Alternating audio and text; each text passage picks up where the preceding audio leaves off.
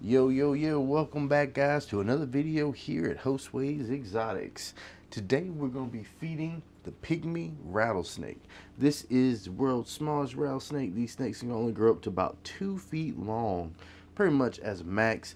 And they have a couple variations. You got the Carolina pygmy rattlesnake, which what I have here. You have the dusky pygmy rattlesnake, and there's also the western pygmy rattlesnake. And these snakes encompass a family called the Citrus family, and these are not actually true rattlesnakes. That's a pretty cool fact for you guys. The only true rattlesnakes are the ones are in the Crotalus family. So that would include your Crotalus adamantius, the eastern diamondback. You have also the Crotalus atrox, the Crotalus horridus, the timber rattlesnake, and a couple other ones that I can't really think of off the top of my head, but those are just a couple just to name.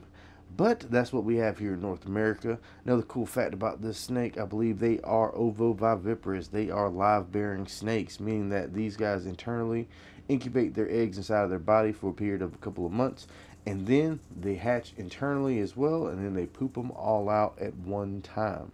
So another cool fact about this one in particular, this is a red phase Carolina pygmy rattlesnake. That means this comes from a specific county in the Carolina region, and that is because of the dirt and things around that has caused this morph to occur naturally. So that's a pretty cool fact about this snake. Anybody knows that anybody's selling another pygmy rattlesnake, I am going to be looking in the market pretty soon to be getting another one. As soon as I get the facility built and everything, we can start expanding and building enclosures and doing a lot more things on the channel. But needless to say, let's go ahead and get started with this feeding video, because I know you guys are ready, and I'm trying something a little different this time around. I already got the cage open. He's pretty calm, so with him being his relatively small size, it's pretty easy to get him contained and keep him in a little space. But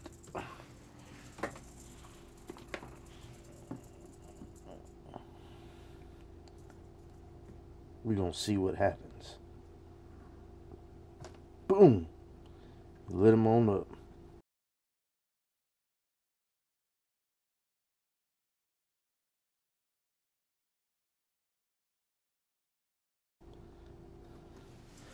That's just one little strike right there.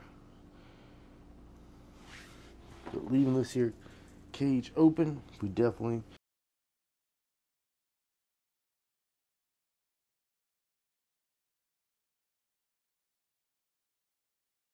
will have to make sure to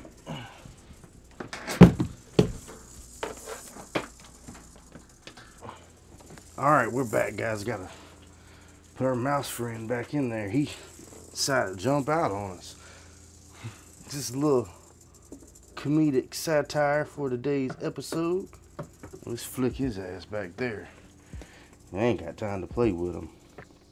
Luckily, I'm pretty good at catching mice. I don't really have them get out too often, you know. Sometimes things like that happen. I figured leaving the cage a little open while I'm doing this will help to keep the glare off the screen from the light that I got shining here, to give you guys a little bit better imagery of what's going on. And I was just talking about it too, but it's good times. I always keep the snake hook handy right here in my hand, so I can watch the snake, make sure he can stay inside his cage as well, make sure there's nothing funny business, especially with the rat, feeding them live and all, as you guys know. But he's a pretty chill snake. I manage my snakes pretty well, especially with handling them and all, so I'll probably do some videos taking them out, feeding them and doing stuff, probably starting next week. Keep you guys interested in what we got going on here on the channel, showing you guys what I can really do with these snakes.